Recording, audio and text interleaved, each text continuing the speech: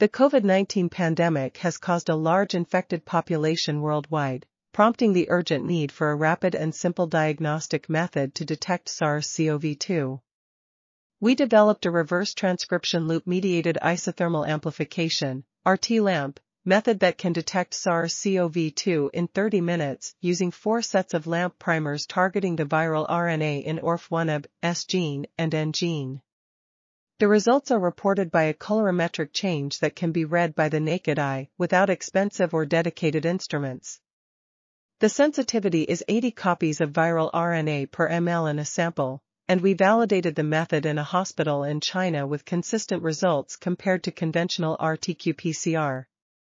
Our one-step process without RNA extraction is feasible for direct RNA amplification from a sample, making it suitable for large screening at public domains and hospitals, particularly regional hospitals and medical centers in rural areas.